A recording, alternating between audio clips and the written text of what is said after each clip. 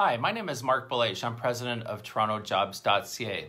In this short video, I'm going to share with you some thoughts as to what's happening in the recruiting industry as of today, Tuesday, September 8th, 2020.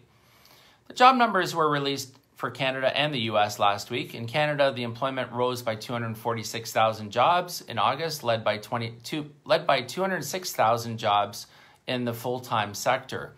Employment rose at a faster pace for women than men, with women accounting for 60% of the new jobs that were created. Canada has regained 1.9 million jobs of the 3 million jobs that were lost during the pandemic, specifically during March and April, where this is about 63.5%. The increase in the number of jobs indicates that Canada's economic recovery continues, but the gain suggests a slow recovery to the pre-pandemic level of employment. The unemployment rate dropped to 10.2% in August, and the unemployment rate was 10.9% in July.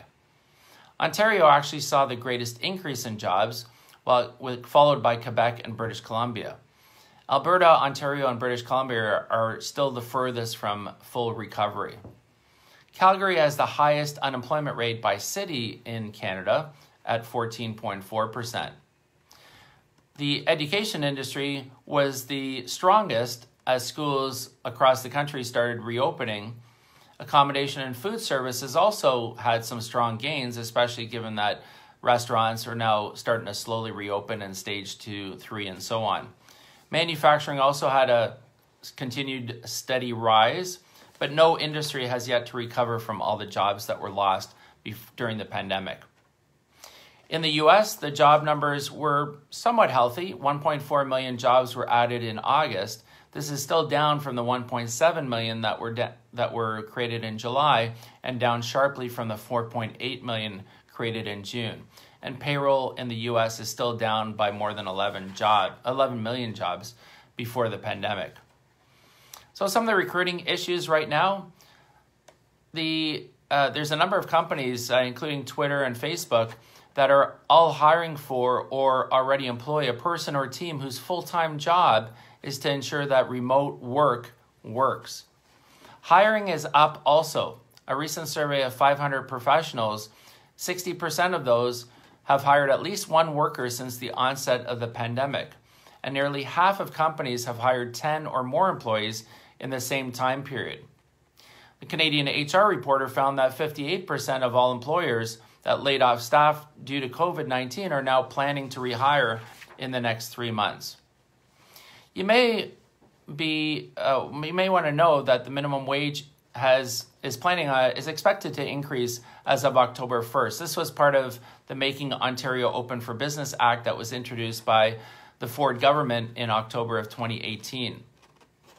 The general minimum wage will increase from $14 to $14.25 per hour, while the student minimum wage will increase from $13.15 to $13.40 per hour. So basically 25-cent increase per hour.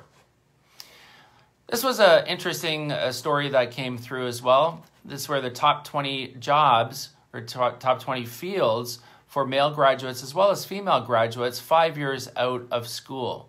So the top 3 for males: mining and mineral engineering. Number 2 was pharmacy, pharmaceutical sciences, and administration. And the third one was petroleum engineering. Now, all 3 of those, or many of the top 10 and many of the top 20, were related to engineering. On the female side, 8 of the top 11 careers for female graduates were related to engineering. So that included number 1 was pharmacy, pharmaceutical services, and administration. Number 2, mining and mineral engineering. And number 3 was chemical engineering. These are the top jobs 5 years out for male and female graduates. On September 3rd, 2020, the Ontario government issued a news release in which it announced that an employer that has temporarily laid off a non-unionized employee for COVID-19 related reasons can continue to have the employee remain off work until January 2nd, 2021. That was extended from September 4th, 2020. Basically, this won't trigger termination and severance pay obligations under the Ontario Employment Standards Act. This was a poll that was done by the Mississauga Board of Trade asked employers, will you give your employees the time or flexibility to care for their school-aged children starting September? 53% said, yes, I will offer the flexibility provided they can still do their work, whereas 3% said, no, they're going to have to figure it out on their own.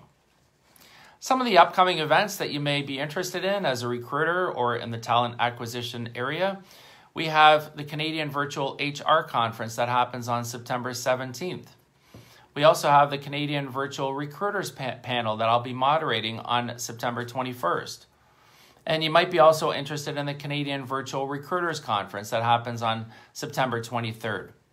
For more information about these virtual events that TorontoJobs.ca presents and other virtual events that we're involved with, visit TorontoJobs.ca/news for more information and follow the link. Again, TorontoJobs.ca/news.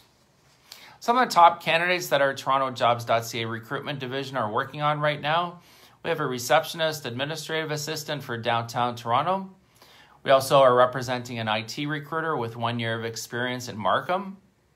And we also have a sales representative with business-to-business sales experience in Oakville.